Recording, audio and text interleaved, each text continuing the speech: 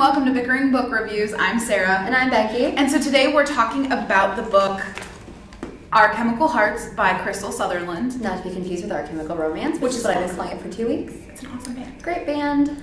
Okay, so the quick rundown of it is Henry Page has never been in love until Grace Town walks in the door. He is just so blown away by her, and it's kind of just their romance. She's got a few secrets to hide, and that's kind of basically it, though. It's like a romance book. It is. It's like a boy romance book, and there's drama and angst and all that good stuff. So my first problem, my issue with this book is I cannot stand Grace Town in any way, shape, or form. I know. She's too, like, I don't know why anybody likes her. I don't like her. And she keeps saying, I am not, everybody keeps saying, she's not a manic pixie dream girl. She is the definition of a manic pixie dream girl. She out manic pixie dream girls Margot Roth Spiegelman. She is that manic pixie dream girly.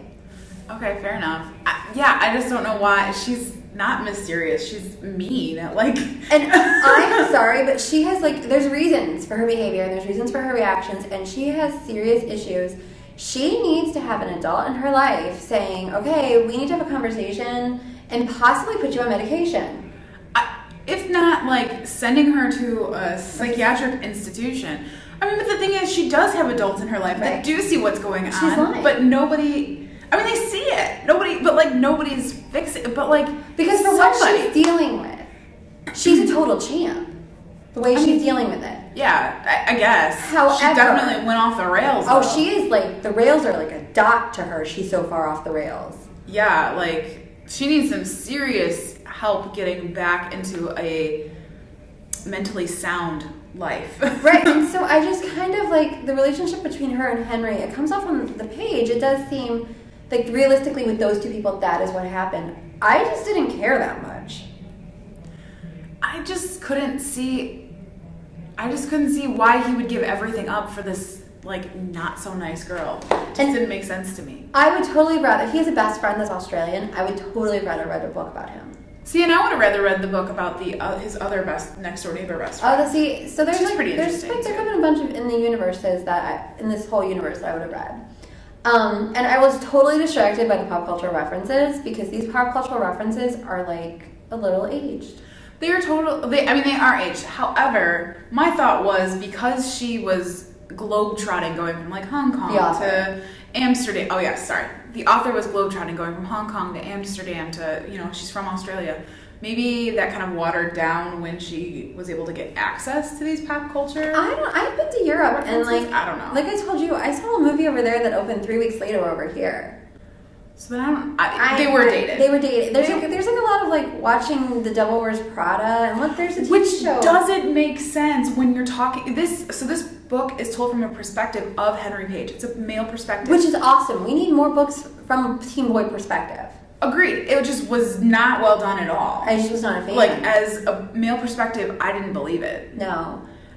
It would have made more sense if it was a female perspective, but because it didn't work. I mean, not to make generalizations, but really, what normal teenage guy is watching Devil Wears Prada and 50 Shades of Grey and making these, like, random references?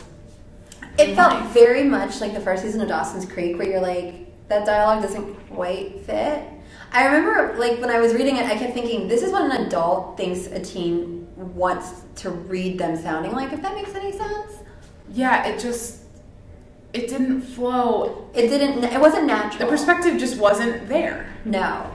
And I think that you need to have intelligent characters, and I think that the intelligent characters need to be able to speak properly, and, references are awesome, but it just didn't click right with this. It didn't fit. It didn't feel natural. It didn't fit. Are we ready to rate? I think we're ready to rate.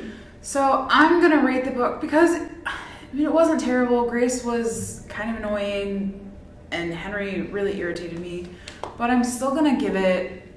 I'm gonna give it 2 fairies because in general it was pretty good. And I'm going with 2 fairies too. I think that it was for what it was. Like, it was decently written.